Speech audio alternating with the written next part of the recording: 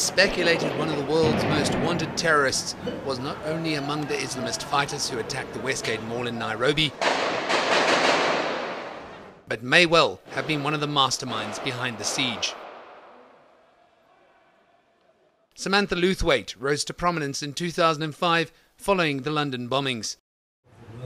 One of the suicide bombers who killed more than 50 people on London's transport system was her husband, earning her the nickname the White Widow.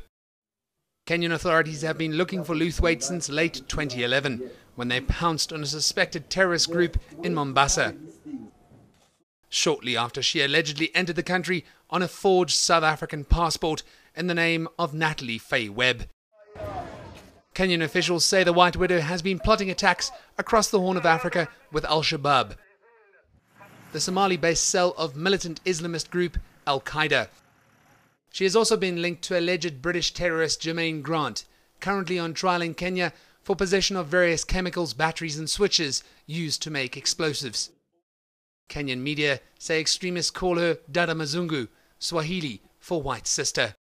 Home Affairs has poured cold water on the passport claims, saying it can't comment or take action on media reports. But it's confirmed the department will work with its Kenyan counterparts to determine the validity of the passport. Given our good bilateral relations with the Kenyan authorities, we stand ready to assist them should they send in a request for assistance.